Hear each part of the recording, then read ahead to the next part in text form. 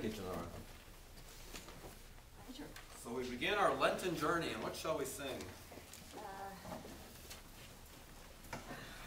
You just know the name of the tune. Southwell. Which is? Da da da da da da dee dum ba ba ba ba. Which one is it? It's I'm looking at Not All the Blood of Beasts, but that's not what we're singing. Oh Christ, you walk the road. Yes, that's 424. There we go. 424. We speak different jargons, Johnora and I, but we'll get you there eventually. 424. Oh, that is a beautiful Lenten hymn.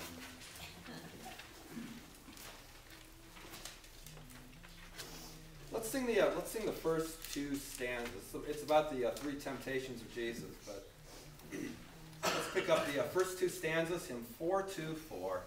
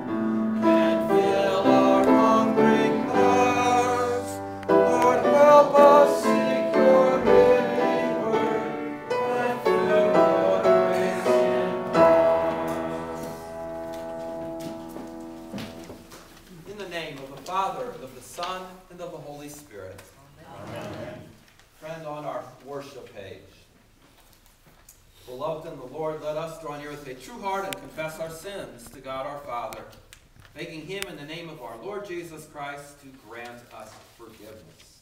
Our help is in the name of the Lord, who made heaven and earth. I said, I will confess my sins unto the Lord. And you, Lord, forgave the iniquity of my sin. O Almighty God, merciful Father, I, poor miserable sinner, confess to you all my sins. I have ever offended you. I justly deserve your punishment now and forever. But I am truly sorry for my sins, and I sincerely turn from them to you. I pray you of your boundless mercy, and for the sake of the holy, innocent, bitter sufferings and death of your beloved Son, Jesus Christ, to be gracious and merciful to me. Friends, upon this also your confession, I, as a servant of God, your pastor, I give to you the gift of Jesus himself. I forgive you all your sins in the name of the Father, and of the Son, and of the Holy Spirit. Amen. Our scripture is on the back of the bulletin. If you've got an eagle eye, you can read along with our two Arlenes. First, the Missouri Arlene. The Old Testament reading, Deuteronomy 26, 1 through 11. When you come into the land that the Lord your God is giving you for an inheritance, and have taken possession of it and live in it, you shall take some of the first of all the fruit on the ground, which your harvest from your land that the Lord your God is giving you. And you shall put it in a basket, and you shall go to the place that the Lord your God will choose, to make his name to dwell there. And you shall go to the priest who is in office at that time and say to him, I declare today to the Lord your God that I have come into the land that the Lord swore to our fathers to give us. Then the priest shall take the basket from your hand and set it down before the altar of the Lord your God. And you shall make response before the Lord your God. A wandering Aramean was my father, and he went down into Egypt and sojourned there, few in number. And there he became a nation, great, mighty, and populous. And the Egyptians treated us harshly and humiliated us, and laid on us hard labor. Then we cried to the Lord, the God of our fathers, and the Lord heard our voice and saw our affliction, our toil, and our oppression. And the Lord brought us out of Egypt with a mighty hand and outstretched arm, with great deeds of terror, with signs and wonders. And he brought us into this place and gave us his land. a land flowing with milk and honey. And behold now, I bring the first of the fruit of the ground, which you, O Lord, have given me. And you shall set it down before the Lord your God, and worship before the Lord your God. And you shall rejoice in all the good that the Lord your God has given to you, and to your house, you and the Levite, and the sojourner who is among you. This is the word of the Lord. Thanks be to God. Thanks, our second, I want to say Ohio, is that right? Was it Illinois? Illinois, or Illinois, formerly Illinois, Arlene. Thank you, Paul's words. The epistle is from Romans 10, 8b to 13. The word is near you, in your mouth and in your heart. That is, the word of faith that we proclaim. Because if you confess with your mouth that Jesus is Lord, and believe in your heart that God raised him from the dead, you will be saved. For with the heart one believes and is justified, and with the mouth one confesses and is saved. For the scripture says, everyone who believes in him will not be put to shame. For there is no distinction between Jew and Greek. The same Lord is Lord of all, bestowing his riches on all who call on him. For everyone who calls on the name of the Lord will be saved. This is the word of the Lord. Thanks be to God. Thank you. Let's stand as able, rejoicing in our Lord's victory for us as told here in Luke's Gospel, chapter 4. Jesus, full of the Holy Spirit, returned from the Jordan and was led by the Spirit in the wilderness for 40 days, being tempted by the devil. And Jesus ate nothing during those days. And when they ended, he was hungry. The devil said to him, "If you are the Son of God, command the stone to become bread." And Jesus answered him, "It is written, man shall not live by bread alone." And the devil took him up and showed him all the kingdoms of the world in a moment of time, and said to him, "To you I will give all this authority and their glory, for it has been delivered to me, and I give it to whom I will.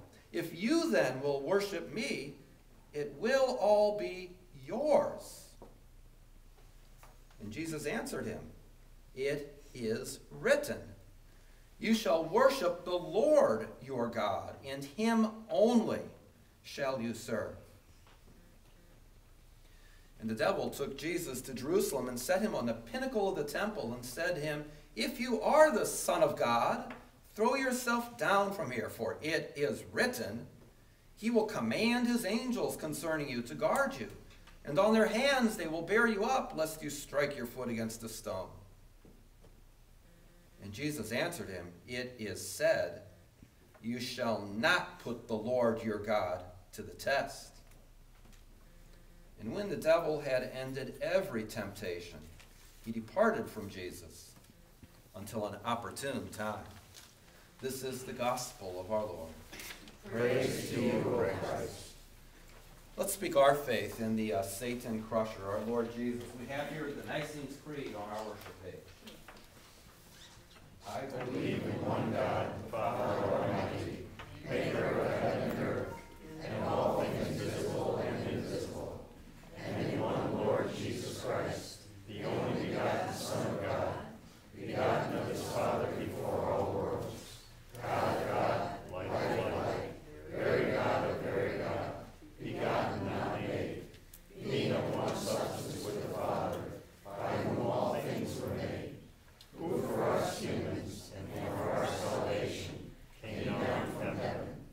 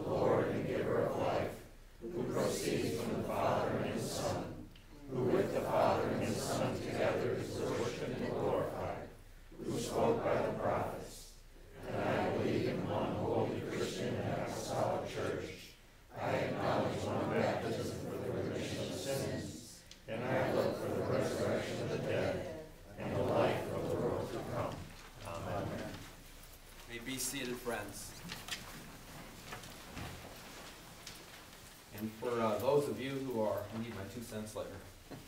For those of you who are guests, I'll try to stand here, so if you got to move so these pillars aren't in your way, I'm sorry about that. So there are many ways to describe why Jesus came into this world. We're most familiar with describing his relationship to us. He came to rescue the sinners. We could also describe him in relationship to the Father.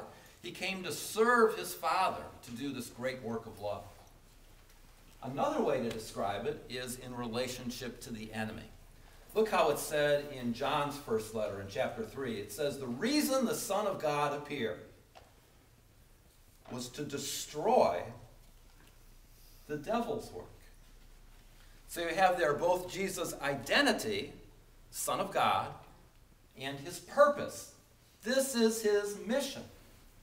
I will destroy the devil's work. This first Sunday of Lent, we see it starting to come true. Our text in the gospel starts by saying, Jesus, full of the Holy Spirit, where did he get all that Spirit from? Returned from the Jordan River. What just happened? Baptism. Same way we get the Spirit, right? The Spirit has now charged him up for his great mission. He's going to go on to a fabulous victory. Surprise, he's led by the Spirit into the wilderness, this wasteland, this deadly place. And for 40 days, all that time tempted by the devil. Now maybe we can relate to that. At times, temptation falls hard, I think, on all of us. One way or another. We get tempted. I wonder if we can really equate it to what happens with Jesus. 3 times Satan attacks Jesus' identity. Verse 3, if you are the Son of God, if it's true who you think you are. Again in verse 6, if you really want to be the king over all these kingdoms. And again in verse 9, if you are the Son of God. So these temptations are, prove it. If you are who you are, say you are, let's see it. Show me some divine power. Decide like you are God, the Son of God. Jesus, however, is very sure of his identity. Again, in his own baptism, he heard that fabulous voice of the Father, you are my Son, the one I love. With you I am well pleased. So now Jesus answers the enemy saying, it's because I am God's Son. I know who I am. I have nothing to prove to you. I know my identity, and here is my purpose, he says. I will fight you, but not as you want, with my divine power. I'm not going to use my godly wisdom. I mean, in a way, it seems kind of like a silly matchup. What chance does the devil have against the Son of God? I mean, Jesus has to say poof, and he's gone. He's toast forever. But Jesus doesn't do that. I have a different purpose here. I will fight you with the very weapon that God gave to man. It is written, Jesus keeps saying. This is the word that God gave to us people. I will beat you, devil, as a human. I will do it for the humans. So secure in his identity. What does it have to do with us? Would the devil really attack us in a similar way and say, you really think you're God's child? Have you paid any attention to what happened to you in your life? These disasters that befall you, is that the way God would treat his kids? Or else he gets even slicker. He says, you think you're God's child after what you did? How could God possibly be pleased with you? You're not part of his family. How do we fight against the devil when he attacks our identity? Usually when people fight, Carolyn, I'm not going to fight you, but when When people fight, whether it's in the West, we call it boxing, where if I throw a punch, she throws a counterpunch. It's one attack is met by an equal and opposite force. Or in the East, it's something like karate. You attack this way, then you attack back that way, your opponent does. If we're going to fight the devil like that when he throws these accusations against us, can we really stand our ground and fight him off on our own 2 feet? I think you're not going to have much success. And I got interested in that concept when I was reading a scriptural author talking about jujitsu. It's another kind of oriental combat where instead of meeting your opponent's force with equal force, you receive his force. Ju means gently or yielding, and you take it and direct it towards the ground. Or in our case, we take the enemy's accusation and we direct it not down, but we direct it up to the one who fights for us. Okay, maybe I'm being a little obscure here, but it's a very clear concept. When the devil says to you, "What makes you think you're God's kid?" we can't stand on our own and fight that off and prove it that we're God's kid. What we can do is gently receive that jab and say, "Oh, that's a very good question, Mr. Devil, sir. So tell me, who decides who are God's kids?" "Well, there's an idea. Let's go ask the Father." "So tell me, Papa, am I yours? Did you send your son into this world for me? Did he make me part of the family? Tell me, Papa, the enemy wants to know. When I was baptized, did you adopt me into your family or not? When you called me to the table to receive Jesus and his body and blood, is it true that I was part of the family feast? Am I really your child? The enemy wants to know. Tell me, Father, I do not trust my own opinions. When he said, I'm forgiven, is it true? Show me, Father, where it is written. Because, Papa, on my own, I cannot beat him. The enemy is stronger than me. For me, did Jesus beat the devil? Or didn't he? And the enemy's mouth is stopped. The devil always delights to attack our identity. You think you're God's kid, prove it. Because if he can throw us off our identity, then we've lost the Father's purpose in this world. And that comes in all kinds of ways, just like it did for Jesus. Sometimes it's in the desert, this wilderness wasteland. We feel like our life is so hard. And it can be, can't it? When we feel alone, when we are hurt, when we're throwing up prayers and we're feeling like there's no help, it's a wasteland. And the enemy pretends to be a friend and says, you know what? Maybe now you just have to make yourself happy. Turn lemons into lemonade. Turn stone into bread. Well, that's what he told Jesus. He's never tempted me that way. I don't know about you. I'm not going to try that one. We'll sell out for so much less. You just got to cut some corners. Make yourself happy. How do we answer that one? Remember who you are. Wait a second. I don't like where my life is now, but I still am God's child. He made me his own. And I'm happy what God has written, that my life does not depend on bread alone. It's not about how much stuff I have or don't have. It's not about how hungry I am. If you look at Jesus' life, it's not like he came out of this wilderness and from then on he was never hungry. The entire experience of his ministry is he was hungry.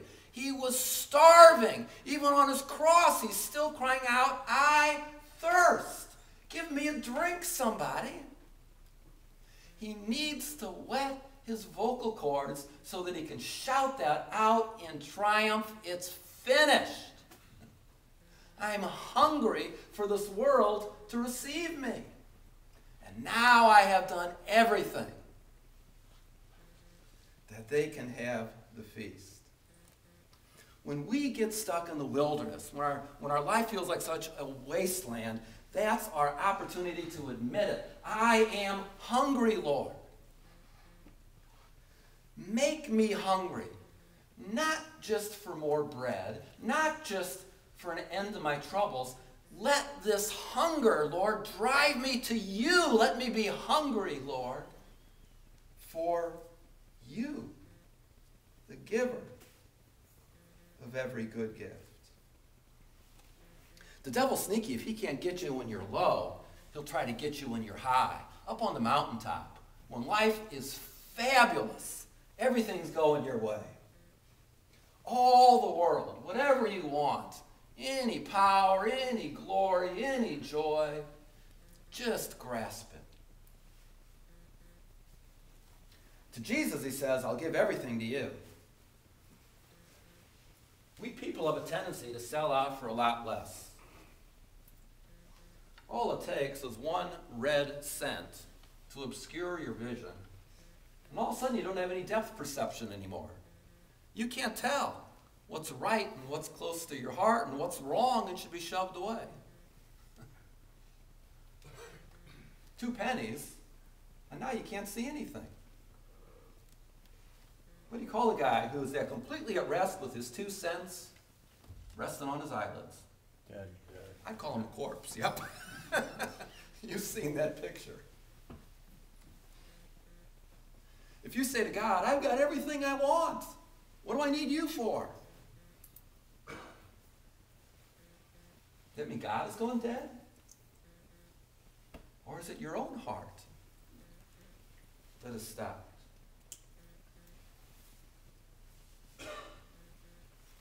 Don't let it happen, Papa. I am your child. Let me hear where it's written. You only will I worship. You only will I serve. We so often trip up on this stuff. You know, we get satisfied and we forget to be hungry for God. But Jesus, he's always hungry, always eager to worship with everything he's got, crying out, Father, forgive them. You have to, because there's nobody else like you that can do it. Father, forgive. You have sent me with my own blood to serve you. Remember your identity, and your purpose becomes clear, even on the mountaintop. Wonderful place to be where everything's going your way. Even there, can you say, Lord, I am so rich. Let me see it coming from your hand, that my heart is set free to worship you. Lord, you are so rich. You've been so generous to me. Make me to be like you, to serve you. Whatever the cost may be in this world passing away. Down in the desert, up on the mountaintop, what he wants to do is test your faith and find it wanting. Satan says, you believe this stuff? Well, then prove it. It stands written. Here he is quoting God's own word at God's Son. It's written. The angels will guard you.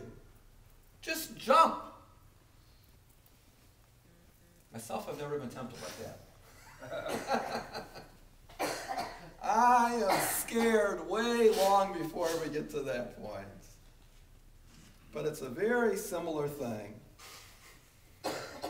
When the devil starts whispering in your ear, you say you've got a father who cares for you. Is this the way he cares for his kids? Where is he now? Make him be your God. Force his hand. Can we still be God's children? Say, no, I believe what is written. I know you care, Father, because you so loved this world that you gave him also for me. Jesus teaching us to pray. It's not what I want. Take it away, Father, if it's possible. But don't do just what I want. Let your will be done. Let me rest there. Into your hands I commend my spirit. You see, there still is a purpose. When God is testing us, we can say, God, help me now to live it. If I'm really your son, if I'm really your daughter, I don't understand this cross. But let me follow Jesus. Let me follow him who goes to the cross. Let me follow him through the grave. Let me follow him to the Easter that must come. Let me follow him. Hold on to his word.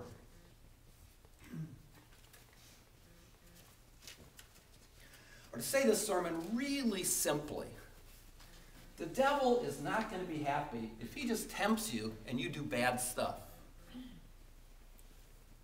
It's something much more sinister than that. You can have a whole lifetime of bad stuff and still leave the devil very disappointed. Let me tell you about the story of this one guy. We don't know anything about him except that his whole life was a wreck. The only thing that the scripture remembers about him was that he was a thief. And yet the devil hates this guy's story. Because at the very end, this guy calls out, so Jesus, remember me someday after you get to your throne. And Jesus says, someday? Maybe? Forget it. Today, you are with me. You've got a new identity. You and me are together, he says to the guy. You are with me in paradise. You think the devil likes that story? Through the centuries, how many of us, thousands and millions, have taken comfort in this guy's story? Jesus is opening paradise to everybody, even to a bum as bad as me. Wow. You see, the devil is not going to be happy with himself if he just trips you up to do a few bad things. In fact, he'll be very pleased with himself if you go walking away and say, well, really, I'm not that bad. I do a pretty good life compared to most people. Then you believe in yourself.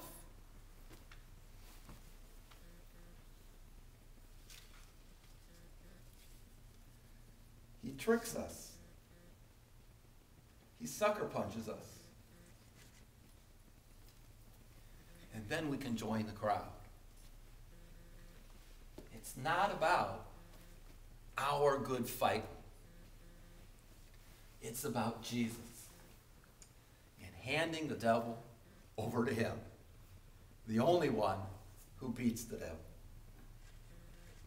You're no longer part of the old family. You have a new identity.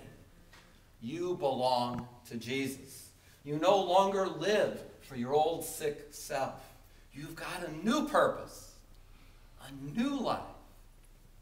Even if it comes with the cross, it will be a marvelous life that will not only bless you under the cross, he will make you to be a blessing to others. Jesus, so often we fall for the old temptation. Let us let go and rejoice that for us we already have the victory in your nail-pierced hand. For us you beat the enemy. Whatever cross may come, Lord, let us remember our identity, that we are yours. Let us live with your purpose, that now and always we may praise you. We ask it in your name, Jesus. Amen. Lord, bless and keep you, friends, as you win the victory that has been won for you, following our Savior. Amen. We've got a whole bunch of prayers here in our bulletin, and I want to add another one for Frank Moore's brother Dick is again struggling with cancer. And the prayer, when we put this thing together on Thursday, said that Jim Tipner was in hospice care and the Lord called home our Saturday night friend on Friday afternoon already. So I want to pray for his daughter Denise and grandson Danny as they're grieving with us for Jim. Are there other prayers that you would like to add tonight? Hello? Yep. Johnora. I have a great-granddaughter, Audrey, that's has aspiration pneumonia. She was just born this week in intensive care. Okay, newborn in intensive care. That is no fun. Yeah.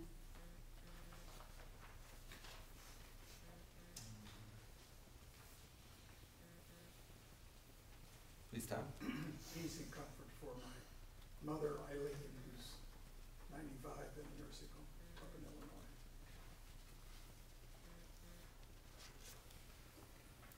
Illinois. Let's stand as we go to our good Lord.